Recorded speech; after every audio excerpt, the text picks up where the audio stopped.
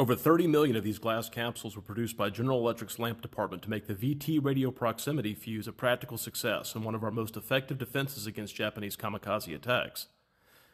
When the shell is fired, the capsule shatters, freeing the electrolyte which makes the battery operative. A tiny radio station then sends out radio waves which, if reflected by any target 70 feet or less away, detonate the projectile at the ideal distance for maximum effect. One of the biggest problems in making the glass capsule was to make sure that it broke only when you wanted it to. It had to be strong enough not to break when handling ammunition, yet it had to break when fired in low-velocity projectiles, rockets, or high-velocity projectiles, anti-aircraft. GE's glass technologists solved this problem and produced the capsule on machines used to make Christmas tree lamp bulbs, which is one of the reasons why Christmas tree lights were so hard to get during World War II. Lamp Department, General Electric Company, 1945.